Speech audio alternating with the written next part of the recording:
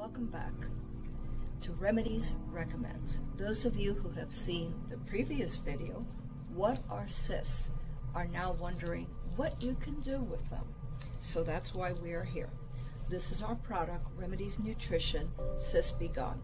Our previous video explains what's in it and how it works.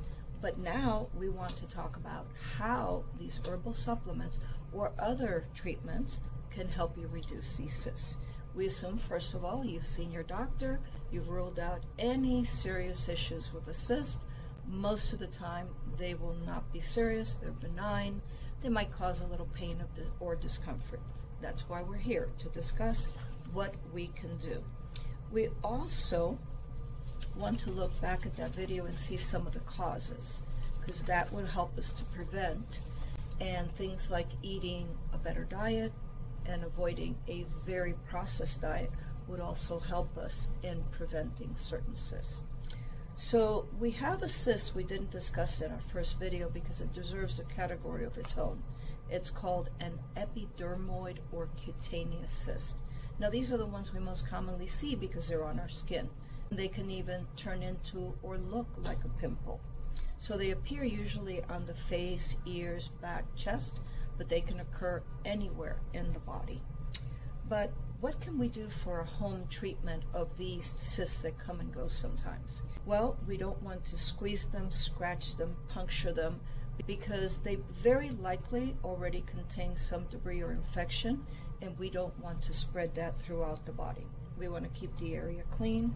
We want to apply moist towels to it and do this several times a day. And later we'll discuss what sort of moisture or items that we can put on these cysts to help. You can see some of these will raise up and form a pimple. You could apply hot compresses. This will usually cause them to come up to the surface, break open, and drain. Of course, you want to keep it very clean, cover it up, and change that compress several times a day. So now we want to see what we can apply to our skin, to our cysts to help. We can use aloe vera. Now, aloe, as you know, is very rich in sulfur. It's an anti-inflammatory, and it helps reduce swelling. So what you want to do, you want to apply, you can use the aloe vera that we sell, which is George's aloe. It's in a liquid form like a water. You apply it to a towelette or gauze several times a day. After cleaning the area thoroughly, you cover it up, and if it bursts and drains, again, we want to keep it clean and make sure that it's healing properly, which the aloe vera will help with. We have apple cider vinegar, common item, we sell it, you also have it in your home.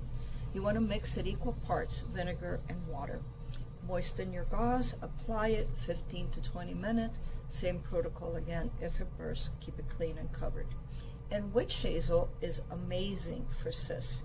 We also sell a very good quality witch hazel.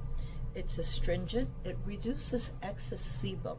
So it's actually reducing excess fat on the surface of the skin, and it deeply cleanses the skin. That's why it's been popular for hundreds, if not thousands of years. It's anti-inflammatory, and it also helps increase the circulation to the area, which is what you want because you want to move that debris away and eliminate it from the body. Again, use your gauze patch, soak it with witch hazel, place it on the bump or cyst for about 10 minutes. Repeat that treatment 3 or 4 times a day, and again, keep it clean, covered, and change the dressing often. But now we also have breast cysts, and we know that we cannot get to these externally. So what can we do with these? We recommend our supplement, Cysts Be Gone, and if you want to view our first video, if you haven't seen it, you'll see the explanation as to why those ingredients can help support you with this condition. You can try hot or cold compresses, and you can try compresses made out of natural infusions such as chamomile, plantain, peppermint, pennyroyal, and horsetail. These also help the circulation and possibly help the breast to drain and clean some of the toxicity.